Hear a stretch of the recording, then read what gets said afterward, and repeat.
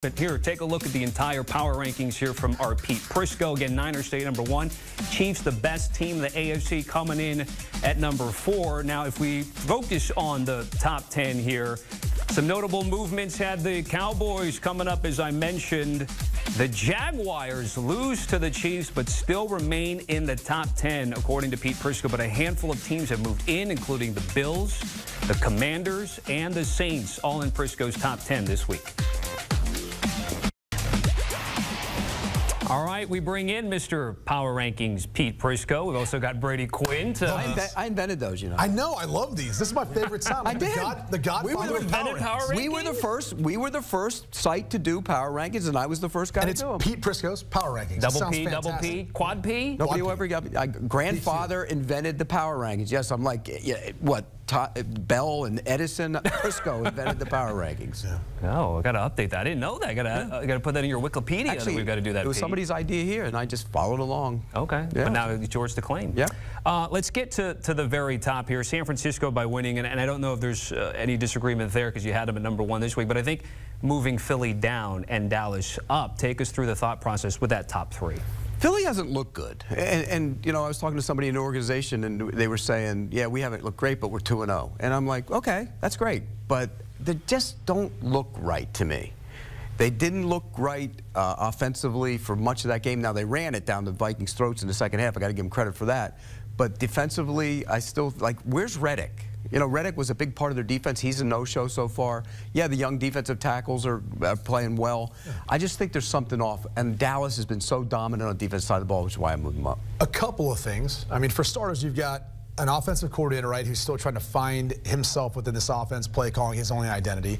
Same thing on the defensive side of the ball, a new defensive coordinator, right? I think that plays a little bit of a role. Look, a win versus Bill Belichick and the Patriots week 1, like that to me is a win, okay? Bottom line is you won that game, you get out of it, you know, with all the newness, I think. And I think we look at them as a Super Bowl contender, but the reality is they've got some adjustments on their coaching staff that I think are a lot harder to find themselves through. So their best football, I think, is ahead of them. Their roster is too talented. That's kind of what's carried them, I think, the first couple of weeks. But I'm with you. I mean, they haven't looked quite as dominant as we were accustomed to seeing them look based on last year. I still think this is one of the top teams in the league, no doubt about it. I agree with you. I think the interesting thing, though, is, you know, the way things have started out for Kansas City, you've now got 3 NFC teams at the top of your list. I know. KC at 4.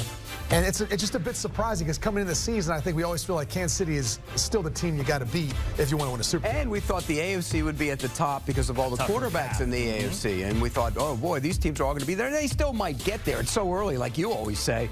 But the one thing about Dallas is Dallas' defense is dominant. It's really dominant. And that could carry you a long way. The Eagles can get there. They're missing guys. No Bradbury, no Blankenship, who's a really good player, no N'Kobe Dean. So they were missing guys. Which offense looks better between Dallas and the Eagles, right? Because you said the defense of Dallas looks better. Yeah, I agree. I don't think either one of them looks that great. But who would you give the nod to? Well, I'd probably give it to the Cowboys. Okay. I was going to say... I think Hurts has been a little off. A little bit. I would still give the Philly offense right now the I think the Philly offense will end up being better. Yeah. But I think the Dallas offense right now is right there with them. So Brady mentioned Kansas City, hold steady at number 4. Now you do have the Ravens and the Dolphins moving up slightly, but not leapfrogging the champs here. Take me through the thought process of keeping KC where they were at after that win. And I thought about moving Miami up after what they did going on the road and winning 2 games, and they did it differently. Miami did. I guess the back-to-back road games really didn't matter coast there. To coast. Well, coast to coast, back-to-back road games. It could have if it was another inch, maybe. Yeah. Right? I mean, they could have. It could have. They did what the Patriots did what I thought they would do to Miami's offense, but give credit to Miami, they turned it around. But as far as Kansas City is still going to be there the whole time. They got Kelsey back. The offense still wasn't explosive, but the best news about Kansas City, their defense in 2 games against 2 good offensive teams, they've been really good. You talk about 14 points to the Lions and what, 6 to the Jaguars? I mean, you're going to win a lot of games when you do that. And so I think from that standpoint, or actually 9, from that standpoint, That's the surprise for the Chiefs, is the defense. I don't know if it was a surprise. I mean, we kind of saw them coming on last year as a young defense. Talked about all the rookies in the secondary. They're all growing up. They're all coming to age, and I think they're able to provide that stability where the offense is still trying to find the playmaker outside of Travis Kelce. And I know you're going to hate me saying this, but maybe it's Isaiah Pacheco. I tried to tell you that before this week's game. He averaged at one point 10 yards per attempt running the football. It ended up being 6 when it was all said and done. But outside of Kelce, to me, he's the next most consistent piece. They got to find a way of getting Pacheco the football in the passing game in space. You could be a little more balanced handing the football off, and then find easier ways of getting Sky Moore and Kadarius Toney and Marquez Valdez-Scantling and Rashee Rice, all these guys, easier one-on-one opportunities off of that. I'm not saying you're taking the ball out of Mahomes' and you didn't and by the way, you didn't have to run the ball against that Jacksonville offense on Sunday to keep them off the field because they weren't very good. Well, and the other thing we said on Sunday, fourth downs we thought Chris Jones might be in a pitch count. No. Oh no. Oh, no. Right in, dominant. Dominated the entire game, whether it was over the guard, whether it was over the tackle, just pushed the pocket. He was dominant.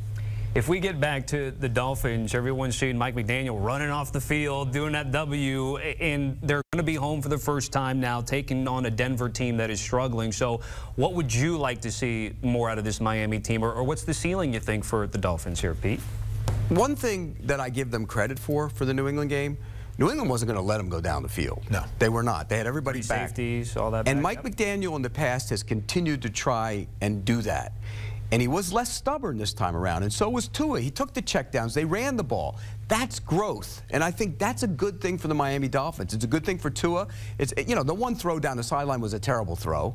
It was underthrown. Yeah, I mean, he leads them get over. And that was the only time they really did try and go down the field. And he had him. He just underthrew him. Yeah, and so I think from that standpoint, I think that's growth for the Dolphins. I think defensively, not having Phillips in there, but boy, Van Ginkel was all over the place. They have guys. Fangio's a great defensive coordinator. And I think as they get guys back, you know, Ramsey, Phillips back, Ramsey, watch out for that team.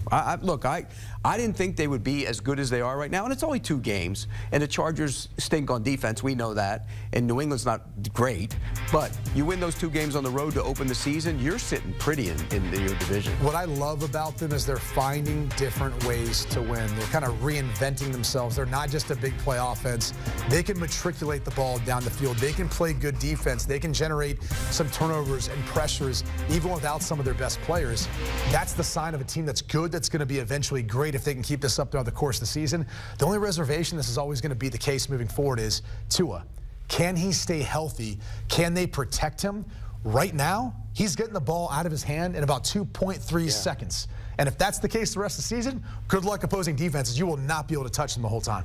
Yeah, nobody's getting near. I mean, the Chargers did, and they have 2 great pass rushers. And watch, by the way, how many copycats end up taking this fast motion by the tight end to the outside, like we saw with Durham Smythe. That puts you in such a predicament, having the run off of that, the pass option, whether it's to Tyreek Hill or to the tight end up. It gives you so many answers as a quarterback as far as man zone, and on top of it, it's difficult to stop right at the snap of the ball like that. But there are also people around the league saying this week that maybe the Patriots have come up with some sort of blueprint to try to play Miami too. Just play off and make them be patient, because eventually you're going to make some mistakes. And I'd rather have this. Thing can be said about the New England Patriots. Eventually, Mac's going to make mistakes. True. That's nobody thinks that's a high-flying offense, though. They think this is a high-flying offense. True. But so you also get those guys in space, and like we saw, yeah, Tyreek Hill was limited in the big plays.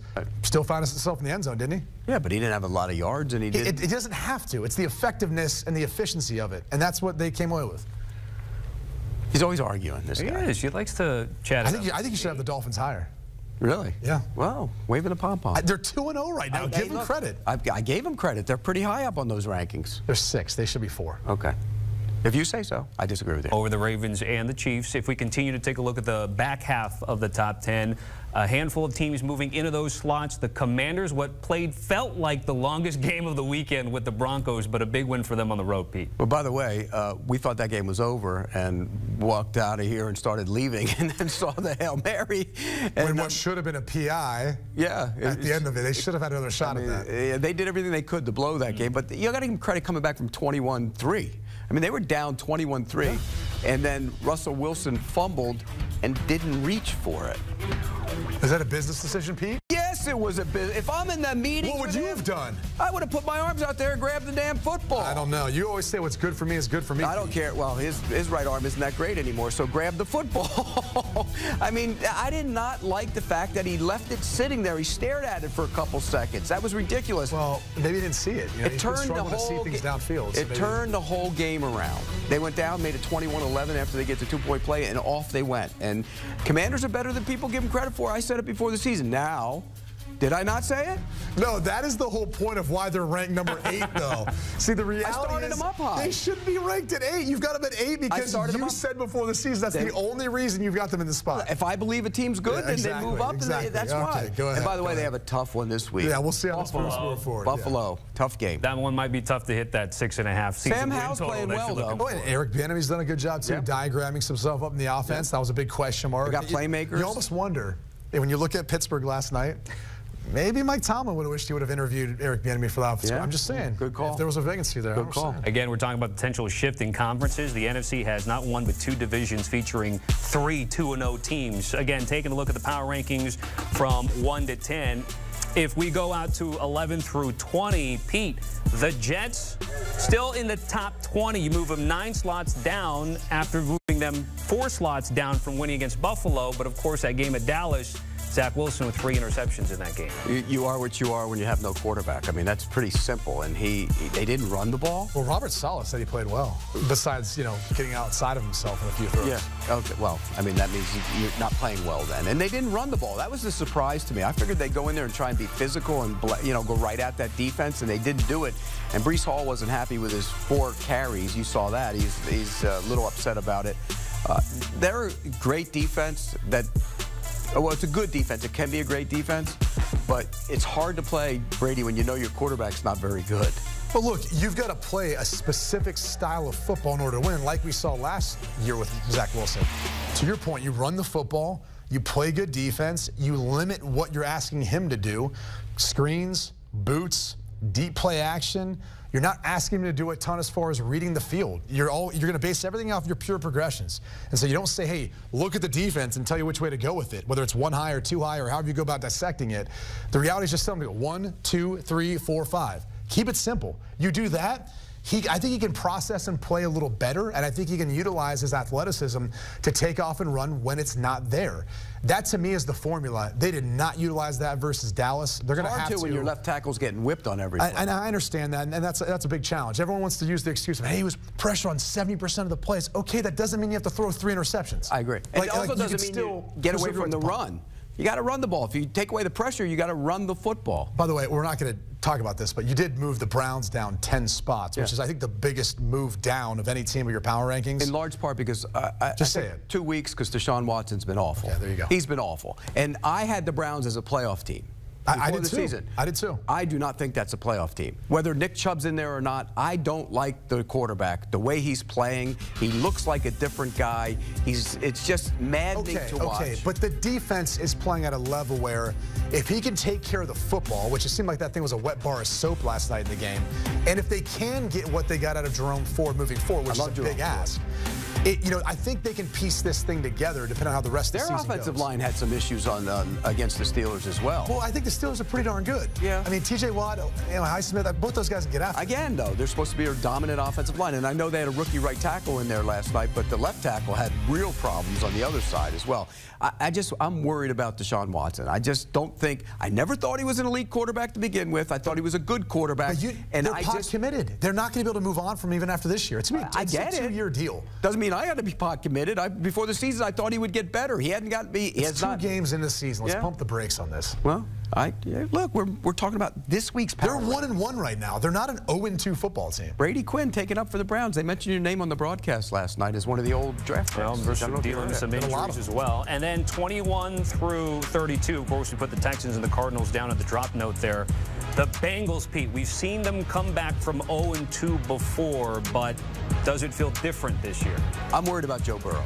I'm worried about that calf. There's rumblings that it might be. Have you ever been more worried about a player's calf? No. Okay. I mean, because 2-10 isn't. This might eliminate this year. I never said 2. I said 1. I mean, you're saying it now. Well, you picked him to win the Super Bowl. I did. He was my MVP pick. And, yeah, he was my MVP pick and to win the Super Bowl. Well, let's put it this way. Both our MVP picks are not off to great starts, but I'm worried about him in terms of his health more than anything. I think they can come back from 0-2 if he's healthy. He doesn't look healthy at all. Did they rush him? No, and I don't know if they rushed him back. I think he probably wants to be back. He wants to be behind center for his team if he feels like he's capable enough of being able to execute the game plan. And look, football players are stubborn by nature, and especially coming off a contract with what you're getting paid, I'm sure he feels the pressure of that as well. The truth is, though, they can't win with how things look right now. He's just not capable of being the same player he was. The problem is the drop-off probably to him to Jake Browning is significant. Browning's only got 1 pass attempt in his career. He was obviously a very prolific player at the college level. He is their backup. They win the season. They feel good about it. The truth of the matter is, you know, we'll see what they want to do, but they need to give him some rest. He does not look healthy. It feels like things could only get worse maybe with the calf if they keep him out there. And he's getting the ball out so quick because in the past he could move, he could slide, he can get outside the pocket and create with his legs to get the ball down the field and keep his head up.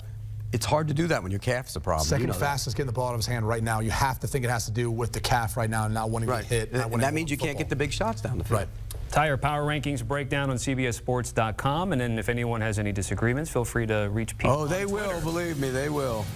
Pete, thank you. Brady, thank you. NFL and CBS and Paramount Plus 6 games on the Sunday slate, including Panthers visiting the Seahawks, Bryce Young and Geno Smith in that one.